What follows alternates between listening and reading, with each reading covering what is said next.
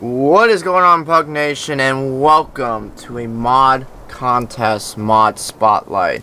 This is number 1, and with the new feature to my mod spotlights exclusively, all videos in the right hand corner will be the demonstrations. Hope you guys enjoyed them. Thank you for the awesome feedback to the 2 people, or actually the 1 person that did. So today we have a Haybuster. This is a grinder for bales. You'll see in the lower right hand corner the features and how it runs. Very nice detail. Oops, if we don't grab it. You got all your gauges. Looks like cool conveyor belt. And then in the video I do show you this thing spinning around and grinding, and then God, I don't want to keep touching it. So that is that. It looks good. You got turn signals, everything fully functions. Very nice texturing. Got your PTO shaft and your hydraulic lines. Onto this we have the irrigation system. This was kind of a curveball for me. Took a little bit. In the video there's going to be a, where is it at? There's basically an inlet. So this is your inlet right here. There's going to be an attacher joint right here. Somebody tries to call me. So right here is going to be an attacher joint, and you need to attach it to this. So you're going to back the machine up and attach it to that, and then once you get that rolling out in the video, then you got to reattach to this guy and turn it on. Very simple. You can tow this out with a tractor or just by hand. Onto this we have the in-game truck. This thing looks absolutely hideous. I don't even like it to begin with. It can't even haul a simple load, which I will show off in the video.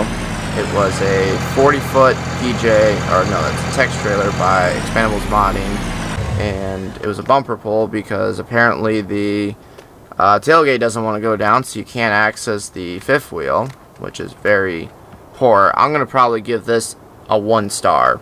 So, and also, how to vote is you got to go into your game and click on the mod section. I know you PC players, we don't use the mods tab in our game. I barely use it. Maybe like if I don't want to go download a file, I'll go use it, but it's like once in a great while. But that's where you can vote. So not impressed with the truck, but it's gonna make console players happy apparently. So it's like a F-250 gone wrong, I guess. Like, because here's an F-250, and it looks beautiful. This is why, guys, I stress to play on PC. We're not trying to be mean to console players, but it's simple.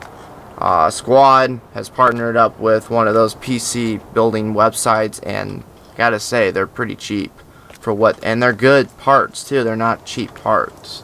So go check out his channel if you're really looking in the market. He definitely wants to help people, and I do too. So next we have this crate box. Let me get the official name. Actually, it's going to be, and then oh yeah, those are next. So these are these little boxes. This is pre-filled. It's got some generating issues. I don't know how it got onto the main website like that. But you can fill these up if you buy your seed in bulk.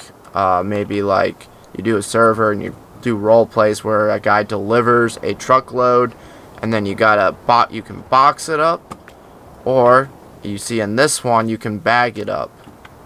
So you have a big pile of seed, and in the video you drag this in and then scoop it up, and then you produce these bags.